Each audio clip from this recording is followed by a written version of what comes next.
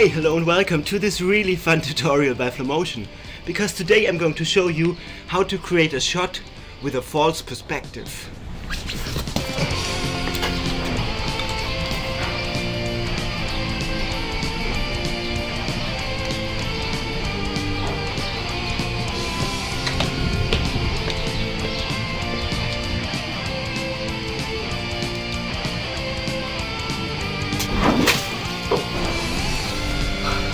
So just follow me into After Effects. Hey, and as always, if you have any questions about anything in this tutorial or about anything, let me know in the comments and I promise I will answer back each one of you. So now let's start with setting up this scene. When I first placed the ladder and the bucket, this seems like a pretty undoable jump. So let me show you some of the basics and physics and optics of a camera and how to use it for this kind of shot.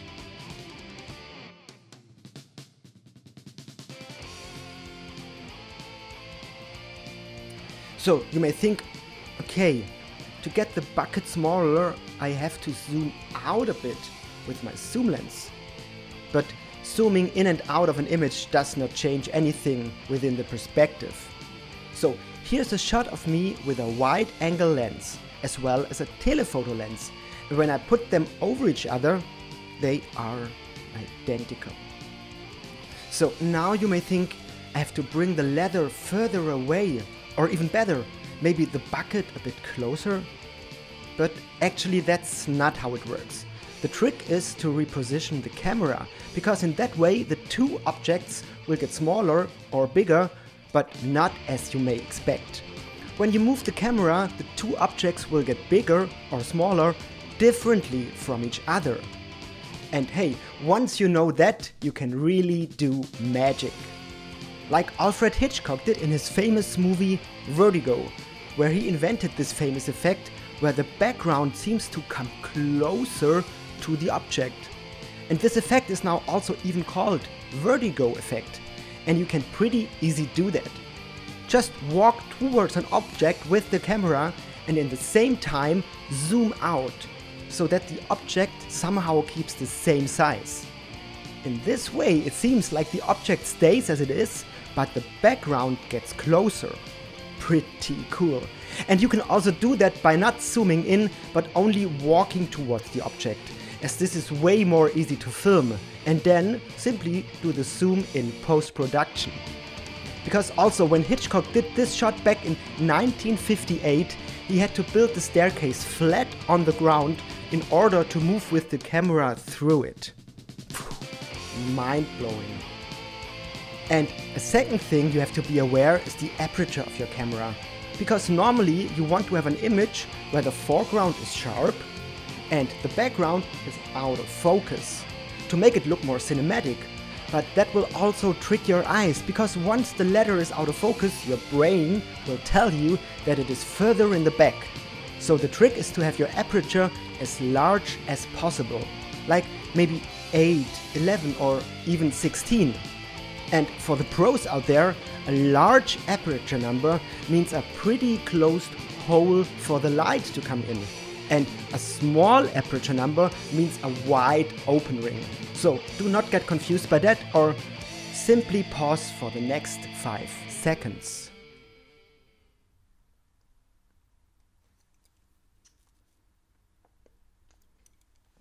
Okay, now as we know that, let's take a look at the footage I have actually shot. And I've actually shot 2 or maybe even 3 different clips. I just didn't hit the stop button while doing that. So let's just drag out the first one, which is footage 1, onto that new composition icon, and I'm going to full resolution here, and I'm just playing this back. And you can see me standing there, bringing the ladder to the back, and as I told you, of course, I have positioned the camera so that everything will later on match, and therefore I tried to sit behind the bucket at first to really get the perspective and the size right. And for those of you who are interested, I shot this shot with a 24mm lens from Sigma with an aperture of 1.5 1.4, but of course I did not go to 1.4 because in that way the leather or the background would be so much out of focus that you would directly see that this is not a false perspective shot. So now when I play this back, you see me climb up the ladder and jumping behind the bucket. And then I quickly went off frame just to get a small stone to get this splash going, which we will later on use to combine the two shots.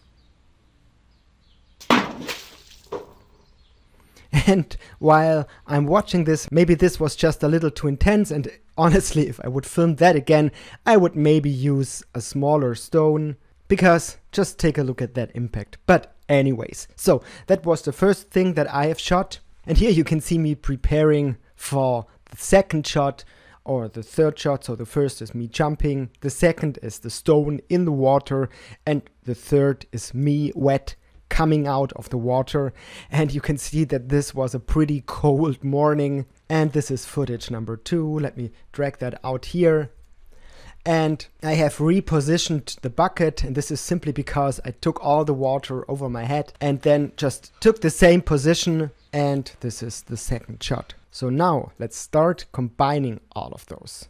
So back in footage 1, I am going to the point in time where I have jumped into the bucket, which is about here. So now I can set a marker here by simply going to the multiply sign on your numpad, and this will set a marker. And you can also click over here and that will set a marker in the composition. So now let's just duplicate the layer, and I'm just trimming that and scrub to the part where I'm bringing out the stone.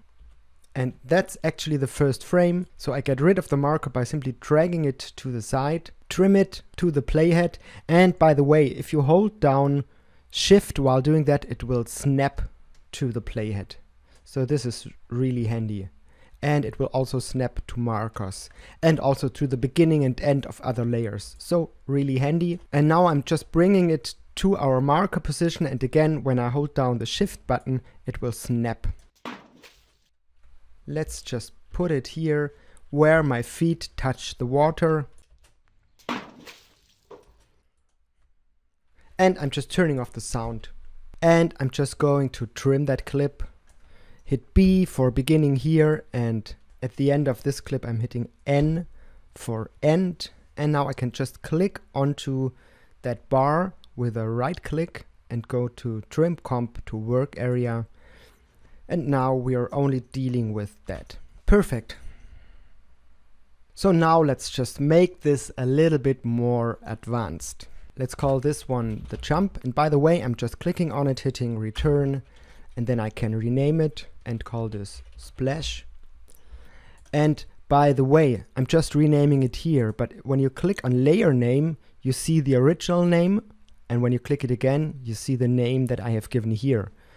But pretty different. If you click on footage 1 over here, hit return, you can name it into jump. In that way, it will also name this one jump because they are both from that jump layer. But of course, this one's the jump and this one's the splash. So just to keep that in mind, if you rename it over here, it will also rename it down here. But if you rename it down here, nothing happens to the source footage. And this just comes in handy if you later on search for the original footage or you want to use another take. You want to make sure that you have not renamed it over here. So I'm going back to footage 1. So when clicking on here, I see the layer name. I know exactly that this is the jump, this is the splash. And when I later on want to find the source clip again, I can click over here and it has the same name like it has in my Windows Explorer or on my hard drive. So this is just for you to keep in mind. So now for the splash, let's just mask out only the splash. And therefore I'm just creating a big mask. Then I hit M to get the mask properties, set a keyframe for the mask path and just go forward a little bit and simply adjust the mask. And I'm taking care that I have all of the water splash in there, but not my hand or my foot that just came out here. Okay, I still see my hand in here, that frame, so just reposition that. Now I can also hit F to get the feather properties of the mask and bring that up to, I don't know, maybe 10 or 20, 30 maybe, and unsolo this. Perfect. Okay, but now I suddenly disappear over here. There are actually a few different ways on how to do that. You can simply mask out the splash a little bit more. And now we already have improved this a little bit, but honestly I would also want to see myself shimmering a little bit through the water. And we can do that by simply duplicating the jump. So hitting Ctrl D, bring it on top, and I'm just simply going down with the transparency. You see? And of course I want to trim it so that we don't see my ghost over here. So maybe just until here.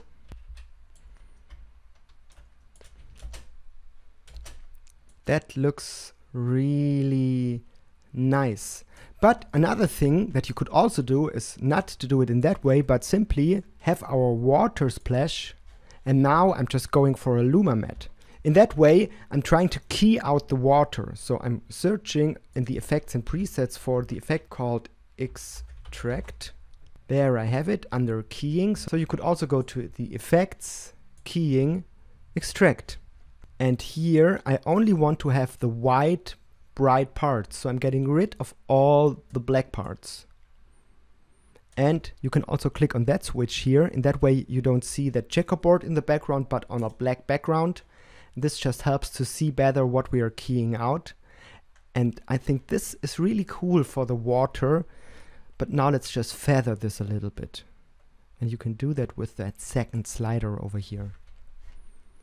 Okay, and unsolo this. And you see, after some fine tweaking, you now have a pretty cool mask. Now you can adjust the mask even more. But this is now really up to you. You can also play with the transparency of the water now.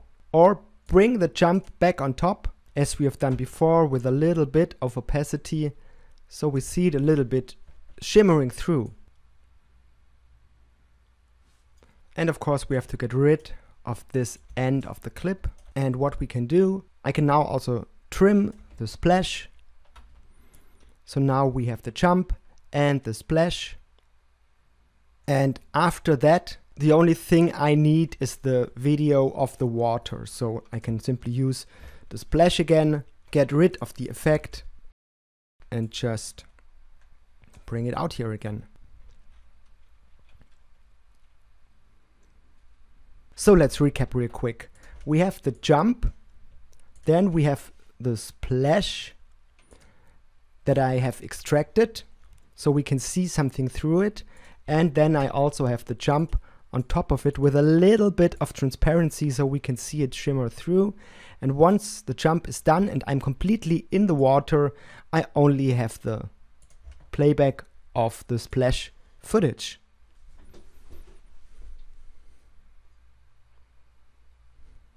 And before I close off this really fun, quick tutorial, I'm just going to show you the second footage that I've shot. Let's just drag it out onto the composition. So for that shot, I have simply masked out that part where the bucket needs to sit. And that's all you need to do here. Really a pretty rough mask. And when I play this back, you can directly see that it was really cold on that morning. Hey, and maybe you have also seen that I have included this freeze time effect into the original teaser, and while I played around with it, I found that this is so much fun that I'm actually going to do a complete tutorial just about this topic. So just have a look at this clip over here. This is a sneak preview what I'm planning at the moment. So really watch out for that. So if you had a nice time watching this video, if you learned something, got a few tricks, ideas or inspirations, then feel free to give me a like, a thumbs up, or if you have not done already, subscribe to my channel, because in that way I can do way more of those tutorials and I really love doing those. But for now, I wish you a lot of fun with false perspectives in After Effects.